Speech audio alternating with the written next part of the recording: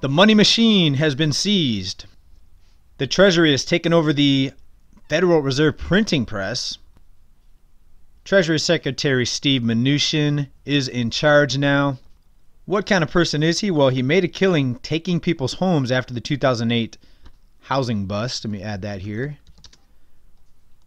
And the government is taking control of businesses during this national emergency. The Fed balance sheet surpasses $6 trillion to infinity and beyond. National debt $24 trillion. All that and more today in today's report. Hey everybody, JJ here. You're watching Bull, Boom, Bear, Bust. It is Friday, April 10th. It is Good Friday. And I hope everyone is well. And I know a lot of people are not well here in the United States and around the globe, as we are seeing massive job losses and just financial fiasco, monetary mayhem, and debt disaster just unfolding rapidly. So what do we mean by the Treasury has taken control of the Federal Reserve printing press? Well, now the government and the president no longer have to try to nudge the Fed, so to speak, to issue new debt and to buy unlimited amounts of securities and monetize debt, including mortgage-backed securities. So what they're trying to do is they're trying to basically take over the Fed, and that way they can do as they wish, but in a more speedy fashion, because this is a national emergency. This is what makes this possible. That and the Defense Production Act, which also allows the government to essentially take over and dictate what businesses do and what they manufacture. We see it with 3M right now. They have to manufacture now medical products. So this is what's being declared as a national emergency. This is a wartime type of power that the government now has over the financial markets, and it's now merged with the Fed in this particular instance. We'll see how long this lasts. It'll be interesting to see if this continues beyond the national emergency state that we're in right now. Now, the reason the Treasury is working with the Fed, or is taking over the Fed in this instance, is to bail out the financial industry, the banks, who are basically saddled with a lot of bad assets and loans that are not going to be repaid and that are quickly falling behind on their payments. So they're losing value. The problem with that typically is the Fed is only allowed to purchase or lend against securities that are government guaranteed, including treasuries, agency mortgage-backed securities, debt issued by Fannie Mae, Freddie Mac. It is unlimited. There is no limit.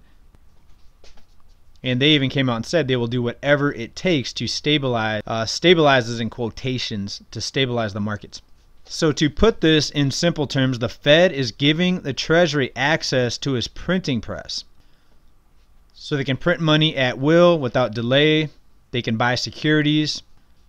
They can hand out loans and bailouts. In this case, unfortunately, they're bailing out corporate America, large corporations, but small businesses, they get a loan with interest attached. Isn't that interesting? So let's take a couple steps back here and ask the question, could this be used to help people? Well, absolutely it could. They have unlimited funds available. Are they going to bail out and support the people? Or is it going to be corporate America? Is it going to be Wall Street over Main Street once again, just like what happened in 2008, but to a larger extent, to a worse degree? Well, the person in charge, Steve Mnuchin, let's take a look at some of his background here. He made a killing taking people's home back in the 2008 housing bust. Now, this was outlined very nicely a few years ago in this article out of Politico. And just an insane example that they used here, I should say not insane, but a sad example of what they used here was Steve Mnuchin was on the board of a bank that took a 90-year-old woman's house after missing her payment by 27 cents. Right? So a 27-cent payment error, this elderly person ended up getting foreclosed.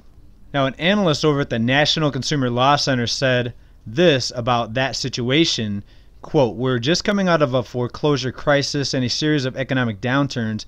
It's not the time to appoint someone who sided with corporate America over real America," unquote. Now, back in 2009, Mnuchin became the focus of consumer activists as Mnuchin and his partners bought the remains of a failed mortgage lender, IndyMac. The company had specialized in high-risk loans, including liar loans, to borrowers with no money or income, unverifiable assets. And at that time, they had become a symbol of Wall Street recklessness. Now, the FDIC shut down IndyMac, but Mnuchin and his partners swept in to buy what was left, including all the bad loans. And the number of homes that were seized came to about 36,000, according to some estimates. So have we not learned anything from 2008? Why are people being so passive? Why are more people not outraged and protesting against not just this individual, not Mr. Mnuchin, but just the entire system, how it puts corporations and corporate America, Wall Street, over Main Street? And look at the assistance that's being sent out to the working class, to American people, $1,200 per person. It's not going to last very long. But a lot of people that are actually paying attention do think that it's pretty obscene that the Fed, and now in this case the Treasury, can bail out whoever they want to in unlimited quantities. They can funnel funds to wherever they want to, and it's all done in secret. They don't have to disclose where the funds are going. Now, maybe there will be a new level of transparency with this new occurrence of the Treasury essentially taking over the Fed, but I kind of doubt it. Let me know what you think about it down there. But this looks to be bad news. All right, speaking of control, the government can also now take control of businesses during this national emergency, the Defense Production Act. All right, this is an absolute takeover of pretty much the entire economy. In the meantime, the Fed balance sheet surpasses $6 trillion. That's going to go to infinity and beyond. I was going to put up a Buzz Lightyear picture, but we'll pass on that for now. And let's jump over there to take a look at the chart. And we look here to the far right, and we see it now at 6.083. That's 6,083 billion and some change. And if you look at the steepness of this surge, of this Fed balance sheet increase, we have already surpassed the financial crisis, where it went from about 800 billion up to a little over 2 trillion to begin with, and ultimately climbed all the way up to over 4 trillion. The problems were never fixed. The financial crisis, 2008, millions of people lost their homes. That should have been the wake-up call that these people were not on our side, and instead of coming in and draining these people are now even more in charge than they were back then. To me, it's pretty scary. And now with this collapse that we're in right now, I think most people are going to be so desperate and destitute that they're going to be even more unlikely to blame the bankers. It's kind of hard to go to the corporate offices of the banks and protest when you don't have a job, you don't have gas money, and you don't even have food, if you're like many people right now in the United States.